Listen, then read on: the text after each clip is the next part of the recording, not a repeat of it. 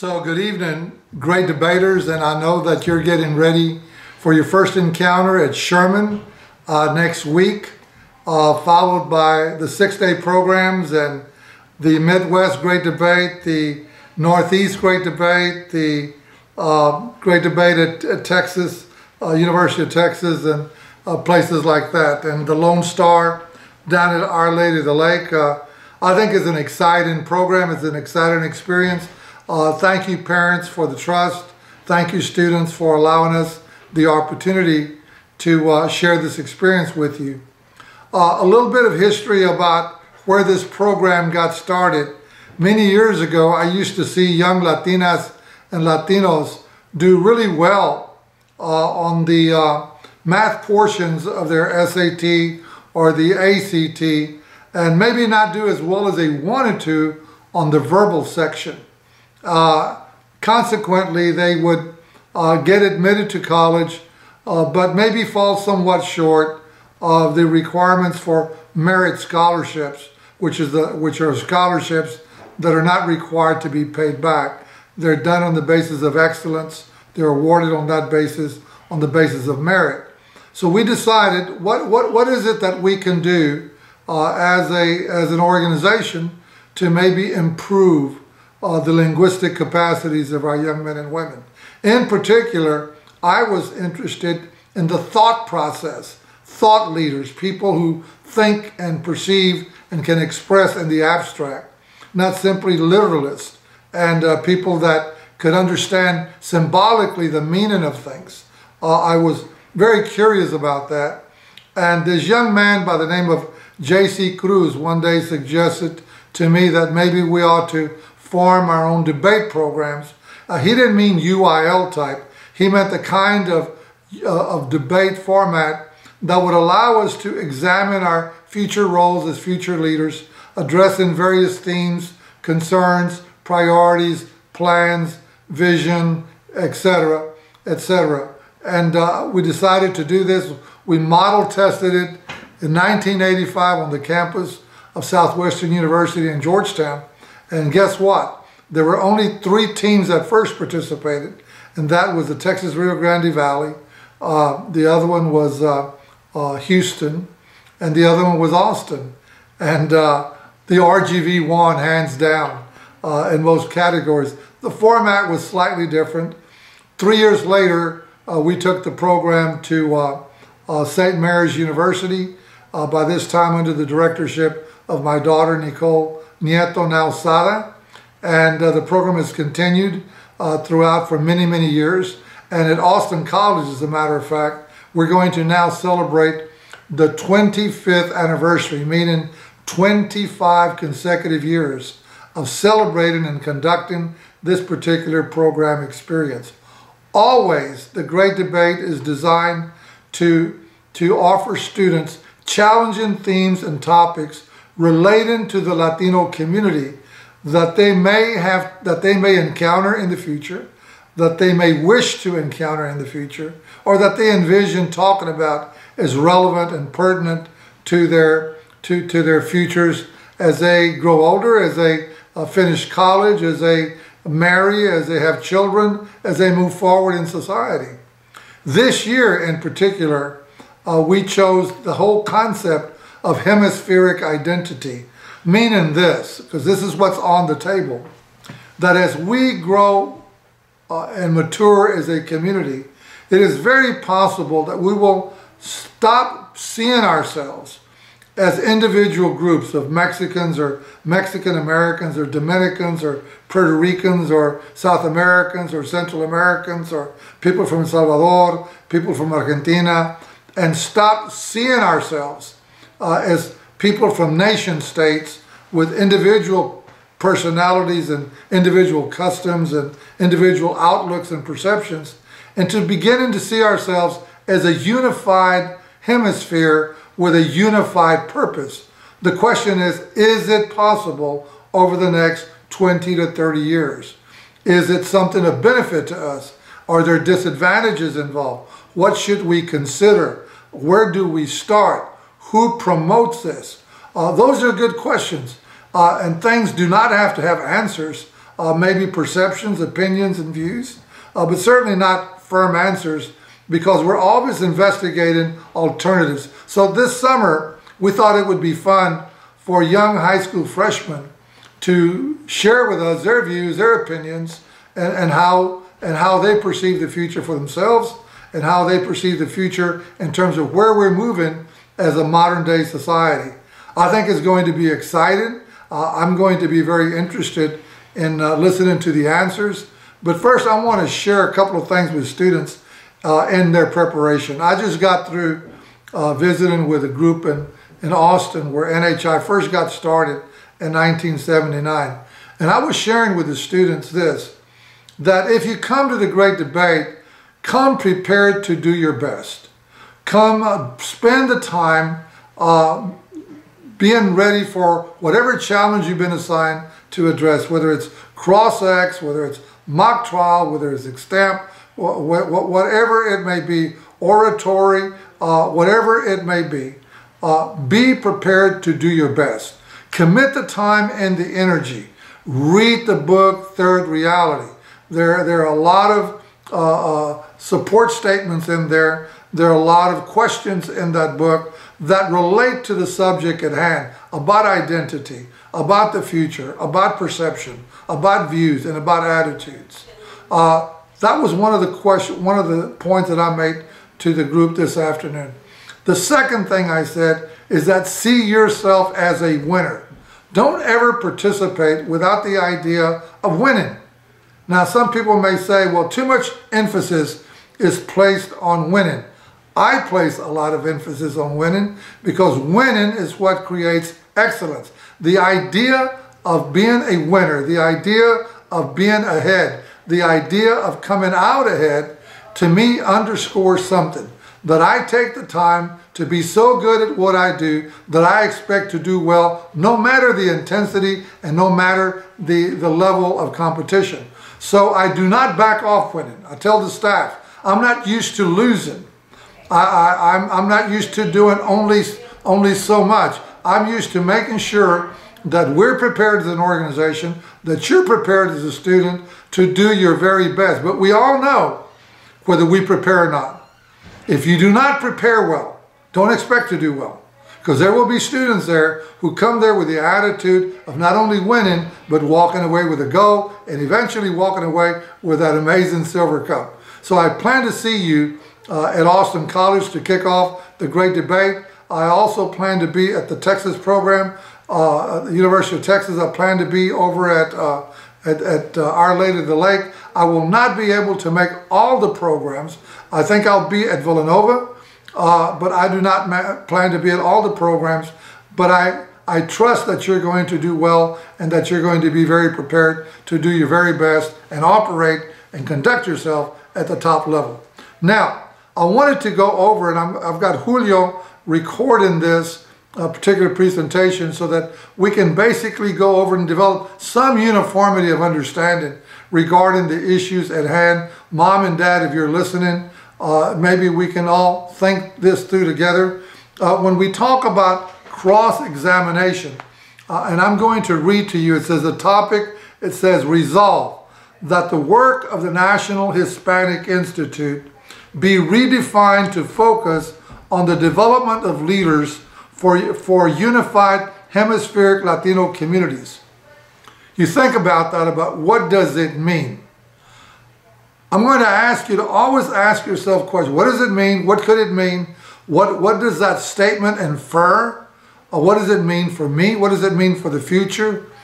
It means that maybe right now the way in which we train our young people, educate our young people, is to see themselves as individual entities tied by nationality, by boundaries, by other kinds of divisions like ideologies, by ways of life, and so forth. And the issue then, if we're teaching our children to think in only spheres, or should I say silos, or definitions that are uniquely ours and different from the others, is it possible to build a hemispheric identity? Obviously, to me, the answer would be no. So the question is, so is it important to have a hemispheric identity. And so the affirmative is always going to argue for change. So the inferred status quo is that we teach young people to have separate identities by nation states, by geography, by customs and traditions, things of that nature, and that we tend to create barriers and divisions among people that do not build a unified identity or understanding of ourselves. So the resolve is essentially saying that the status quo is injurious or is injuring or creating harm to our future, and therefore is calling for change. Keep in mind that the affirmative always calls for change by pointing out the injury, the harm, the extent of harm, and the scope of harm and injury that's being created. The affirmative has to prove, the burden of proof is that enough harm is being created to create injury, and then also states the extent and scope of injury if that matter remains unresolved. So what is it, therefore, that the opposition does?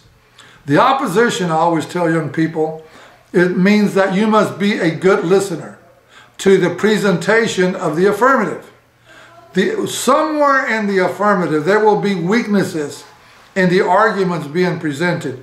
Your job, if you're part of the opposition, is to wait and record those weaknesses, those observations, those views that may not be very supportable. And when it comes your turn to not only cross-examine, but summarize your views, the only thing that you need to argue is what the weaknesses of the affirmative was. It is not your purpose to state a different case. It is not your purpose to bring to the table another point of view. It is strictly your purpose to find weaknesses and point out those weaknesses to the extent that you're saying to the judge, the affirmative does not have sufficient grounds or sufficient case for change. I want to make sure that we understand that, so that the opposition within the cross-examination doesn't find itself feeling that they have to create a different case and a different point of view that counters what's being forwarded by the affirmative.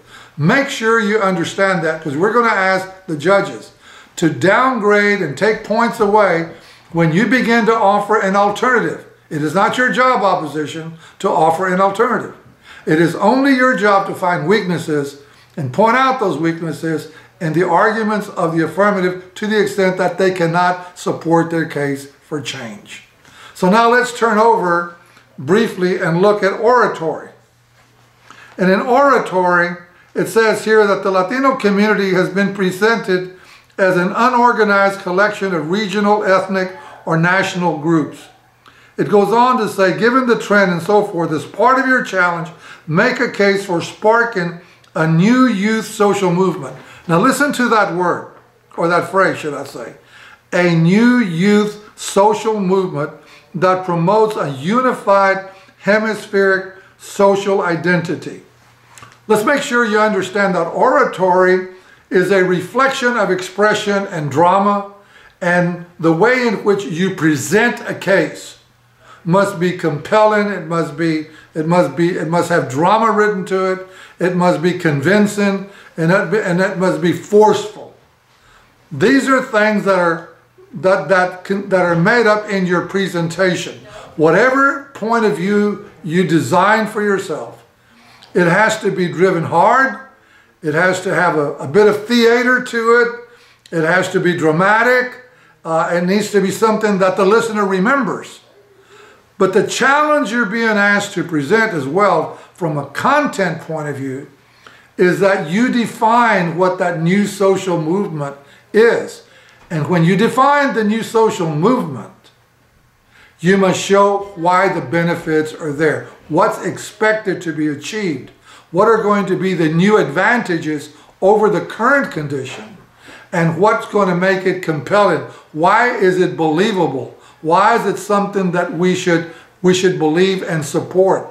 If you can remember those points, and whatever you're constructing, whatever ideas you're placing on the table, make sure that it is supportable and that it makes sense and that it's compelling and that you offer that theater, that use of gestures, the voice, the drama, the eye contact, all those things beyond ideas that convince the judge to listen and to be convinced that what you're doing is worth listening to.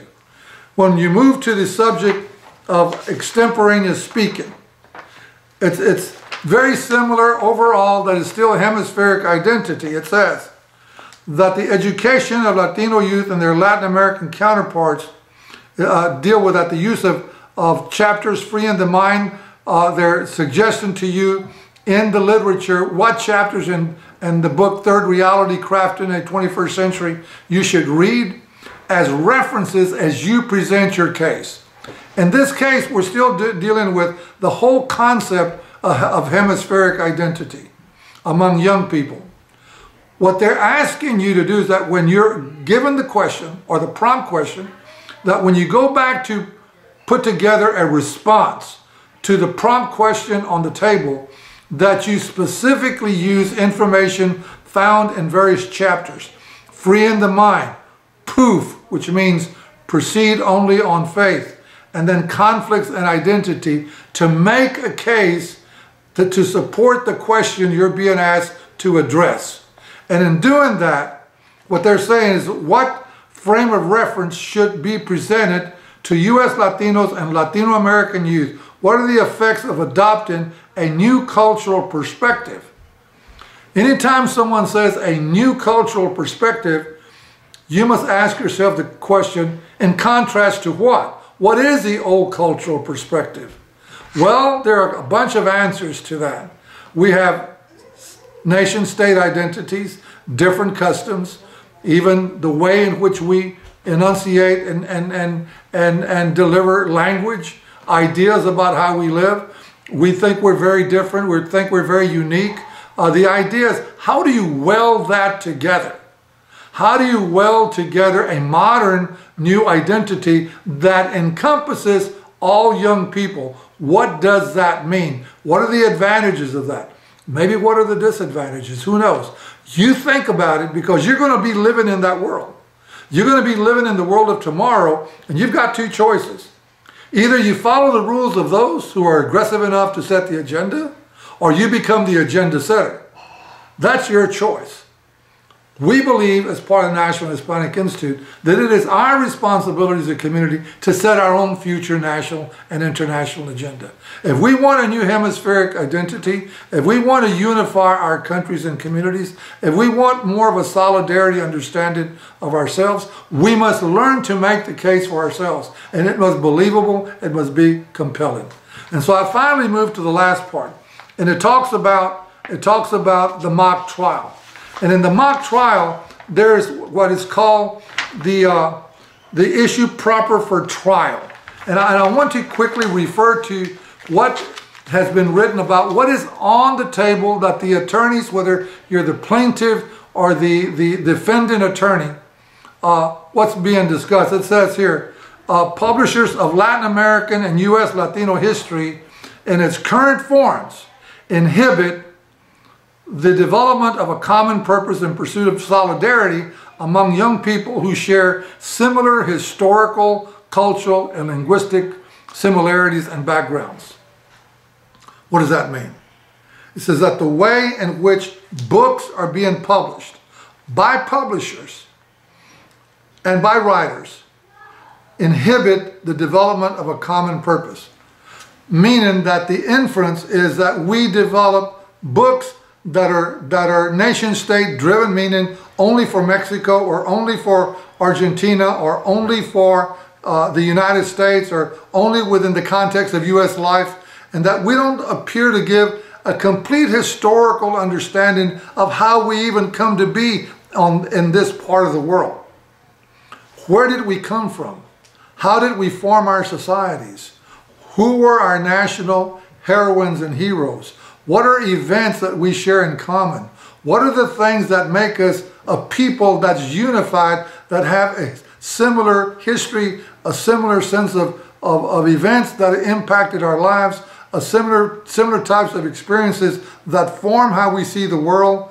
And what the deal is by the plaintiff attorney, it is attacking people who write history books as being overly limited in the way and context in which those books are written, to the effect that even if we learned about Mexican history, for example, we do it in a vacuum because we know no one else's history. And that it's important to know the history of Puerto Rico and the history of other Latin American countries so that we can see the similarities and things we share in common. That is the complaint. And so what the plaintiff attorney is arguing at this point is that in the absence of preaching a unified understanding of ourselves, we become divisive and we see ourselves as separate from one another, and it has a caustic impact of us seeing ourselves as being individual nations who may or may not like each other, including FIFA, right? Including the great soccer matches of our times, including that we may not like the way people behave, or even the colors of their flags, or what those countries represent. So the idea is that the way in which these books are published and the way in which we sort of see the future is driven by that kind of literature that we're being asked to read. So what does the defendant attorney has to do? The defendant attorney has to do two things. It has to pick weaknesses in the argument of the plaintiff, and it can show that what the plaintiff attorney is suggesting, or in fact charging, is not true. But the evidence has to be there that the way in which we're addressing this matter does not create division.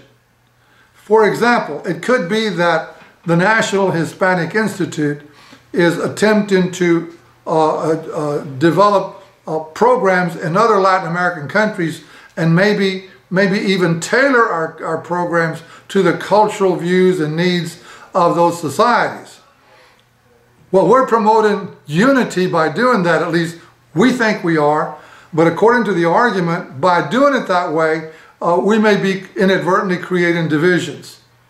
I think not, but at least that's just my opinion. The idea behind the defendant attorney is to show the weaknesses of the argument of the plaintiff and show maybe why the way in which we're doing things is beginning to create a hemispheric identity. If in fact that is the direction we want to pursue, that is the goal of what we want to pursue, that's the emphasis that we want to underscore, and to develop in the mindsets of our future leaders. So you have these two opposing views.